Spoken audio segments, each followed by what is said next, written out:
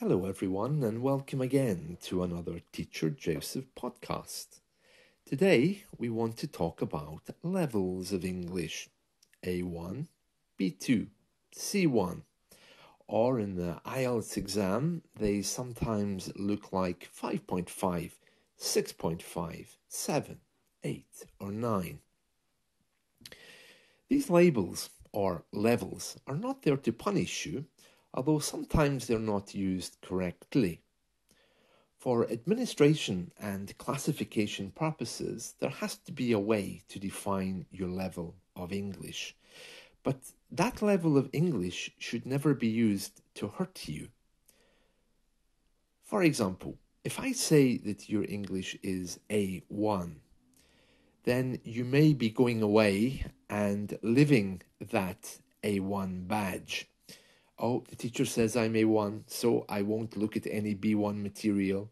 The teacher says I'm only A1, so it's very important that I study A1 and less material. But that's not what the teacher said. The teacher said that in talking to you for 10 minutes or however long it was, that your English in speaking sounded A1. But it could well be that you just didn't show me the best of your English. To show me the best of your English takes a lot of effort. I'd expect to hear comparatives, conditionals, past, present, future. For example, what's your favourite book? My favourite book is blah, blah, blah. It is very good. What have you shown me there? You've shown me vocabulary, but you've only shown me the present tense. So, if you turn that into a story, oh, my grandmother gave me a great book last year. She used to say that I couldn't put it down. I remember the blue cover very well. The book was all about a girl living on a farm. It was called Rebecca of Sunnybrook Farm. And compared to other books, this one I liked particularly. So you can see the difference there. In the last example, you were using comparatives, reported speech, descriptions, and it's a much better way of showing me the best of your English. So labels are not always true. Labels do not always reflect your English. Also, they can be used abusively. A teacher might tell you, oh, you're only B1, so you need to have more lessons with me.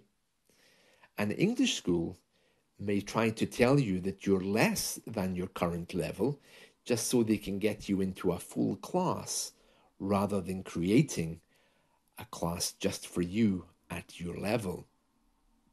There's other things to consider as well, such as our own insecurities.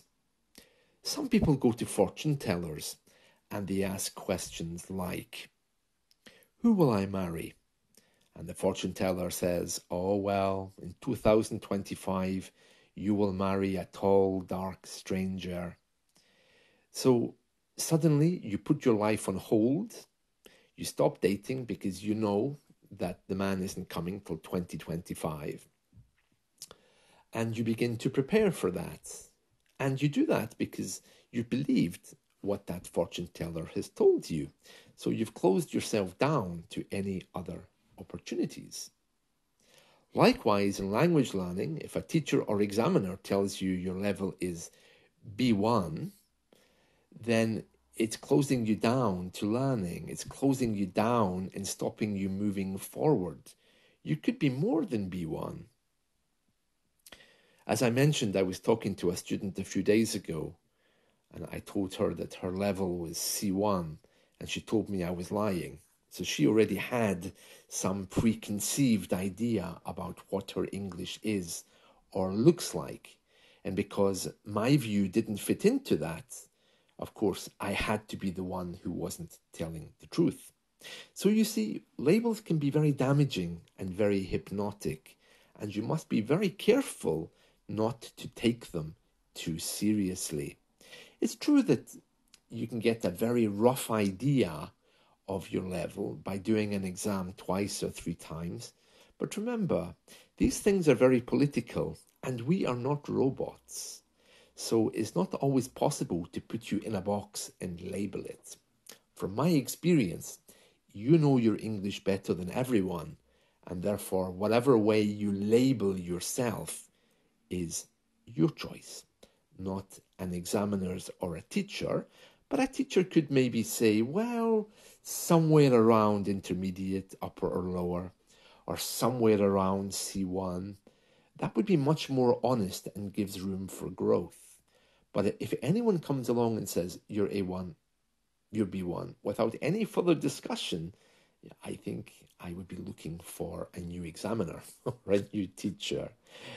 Anyone who claims to be able to tell your level after a short conversation probably isn't doing his job very well, unless, of course, it's Harry Potter teaching English.